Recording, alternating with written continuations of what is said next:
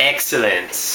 Hi, I'm Scott from Scott's Pizza Tours, and I have a problem because I have leftover pizza from yesterday. Yesterday I went to New Haven, Connecticut with some friends. We ate some pizza at some amazing pizzerias, and now my roommate Pat wants to eat some. Pat's holding the camera. He's waving. All right, there he is.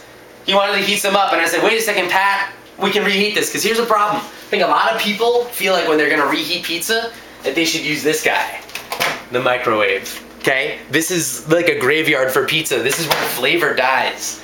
Just because the way microwaves work is not the way that it's gonna help retain crispiness of crust. So, we've got some pizza here. This is from Bar Pizza, and this is a white clam pizza over here. We've got a regular cheese pizza over here. We've got one with bacon and clams on it. We've got bacon and mashed potato. What do you think about that, Pat? Bacon and mashed potato? That's my front runner right now. Okay, and then we have also got, this is from Modern, which is a white clam pizza.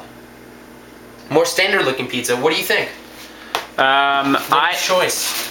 I gotta go with this mashed potato and bacon. Okay, mashed potato and bacon. What do you think? An edge spot or a center, like a sliver?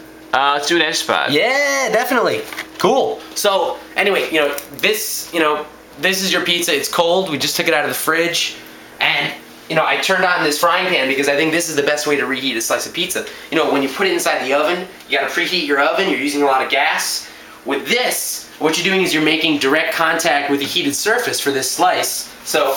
Yeah, sweetness. That was just a little test telling us that we're ready to rock. So, we got that. We're going to let that simmer a little bit. We may, I don't know, I'm thinking about eating a slice myself, and I'm probably going to do a mashed potato and bacon slice. Wow, it looks like this is a little baby that somebody didn't want to finish eating. Well, why not? Cold pizza, there's nothing wrong with it, but we got this thing, which is only going to take a minute. Well, Pat, how do you usually reheat your slice? Me, personally, I use the oven. I understand. Here's the thing.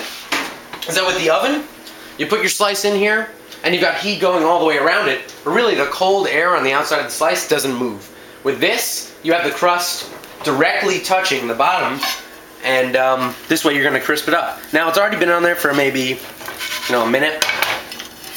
I'm going to stick the plate on there for just a little bit. Now, what is that doing? Now the heat is going to get trapped a little bit, and it's going to melt a little bit of the cheese. Just a little bit. It's also going to heat up our plate, which is going to be exciting. Now, I'm only talking about a few seconds. Because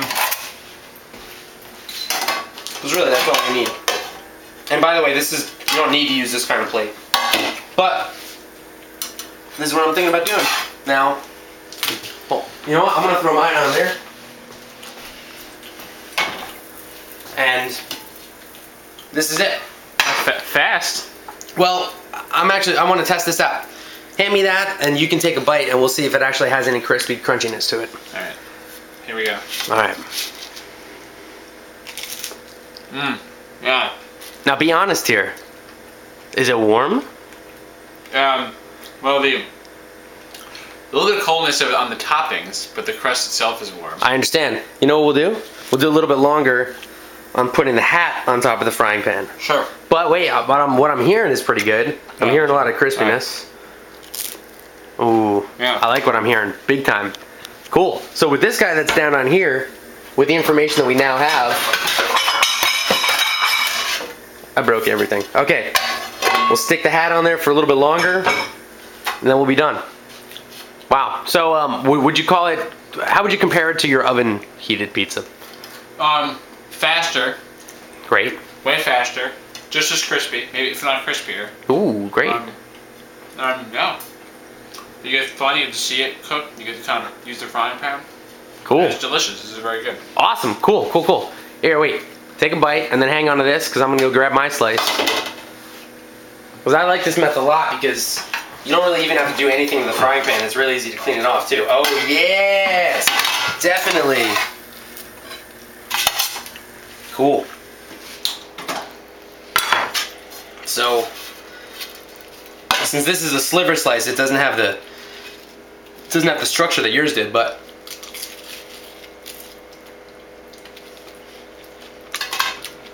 I'm glad I left the hat on there a little bit longer. This top is definitely hot. How did you learn about this method? You know, I probably read about it somewhere. I'm not smart enough to figure this out myself. But it works great. And you know what? It only makes sense because the way you bake these really good crispy crust pizzas is on a brick hearth oven, which means that the floor is usually pieces of fire brick or soapstone. And those are really high mass and they conduct heat directly into the crust of the pizza. So this works really well. Anyway, let's heat up some more slices and we'll finish eating them. I hope that works for you, whoever's watching this.